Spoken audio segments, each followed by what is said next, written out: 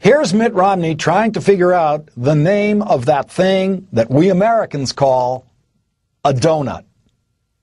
Garrett, would you see that one of those chocolate goodies finds its way to our ride?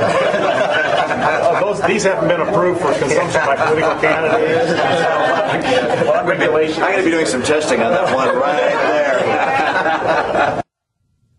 That was Martian Mitt Romney at the Main Street Cafe in Council Bluffs, Iowa, for a staged roundtable discussion last Friday. Romney, who would never mistake a brioche for a croissant, may have lost votes in the Main Street Cafe because, according to Diane Bauer, the owner of the cafe, the Romney staff broke stuff while setting up, including a keepsake from her father.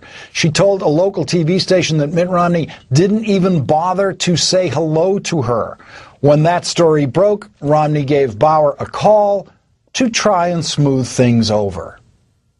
He responded, "Well, I'm sorry that your tablecloths got ripped off, wadded up, and thrown in the back room." And I took it as a mocking. Is that how he's going to treat others? You know, if he gets in office, is he going to be that way to us little people? It just leaves you a bad taste. You don't want to have him back. This is a president who doesn't understand, I don't think, exactly what the American people are experiencing. He needs to sit down with folks. I'm not sure about these cookies. They don't look like you made them. Did you make those cookies? You didn't, did you? No. They came from the local 7-Eleven bakery or wherever.